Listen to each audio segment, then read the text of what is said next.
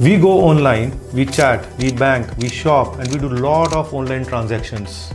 All of these are protected by a hidden invisible digital locks called cryptography. There is a new kind of a computer which is just around the corner called quantum computer, and these computers are going to be so powerful that they are going to break these digital locks in seconds. Our current computing system uses 0 or 1. They uses bits.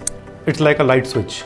आप या तो उसको on करते हो या off करते हो. Quantum computer uses qubits. A qubit can be either 0, 1 or both at the same time.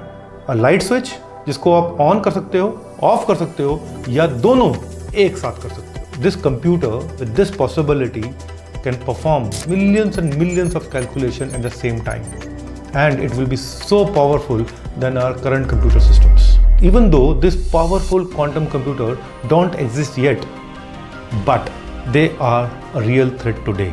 So quantum computing का आना सिर्फ एक challenge नहीं है, it's a digital security revolution for us, and it's a race between the ones who are building strong digital locks and the ones who are going to break the old ones. Think about it.